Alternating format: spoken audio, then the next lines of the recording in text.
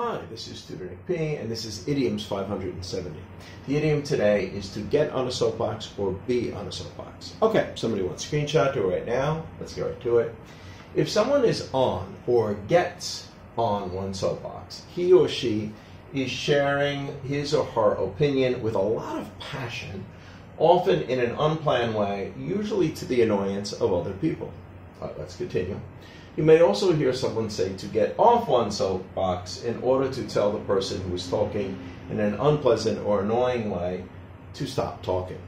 All right. The origin of this phrase dates back to at least the 1800s, when people would literally go to a busy public place like a park or other area and stand on a sturdy soapbox as a makeshift platform to give strong emotional speeches, especially about politics or other things in society. So they probably made those soapboxes really pretty strong, so they felt safer standing on them. So this is where we get the soapbox idea from. They would stand on them like a platform and then give their speeches. All right, let's go on.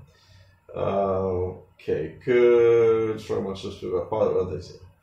Some people may be interested and would listen, or might be annoyed, or some others might be annoyed, some other people. So some people might be very interested, stand there and listen to their speech, and other people might get annoyed, like, why are you making the noise? You're disturbing the whole park, or someplace, something like that.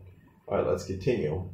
It is very famous for taking place in Hyde Park in London in the 1870s, but really it was in a lot of places, and it spread to the U.S. and everywhere, where people would just do this. Of course, today we got the internet, so you don't really need to do this, but back then that's what people would do. They just go to a public place and just start talking like they were giving a speech, and some people might gather around and listen, some may not. Let's continue. All right. But the point is, we still use the phrase to get on somebody's soapbox if they're very strongly or emotionally giving their opinion about something.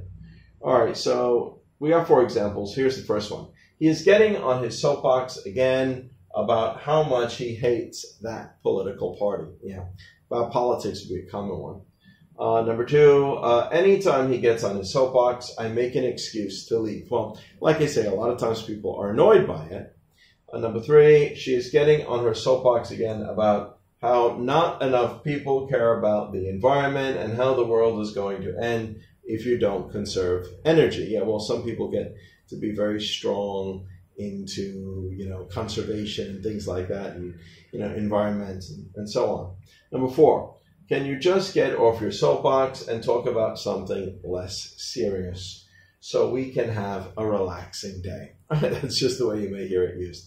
Anyway, I hope you got it. I hope it was clear. I hope it was very informative. Thank you for your time. Bye-bye.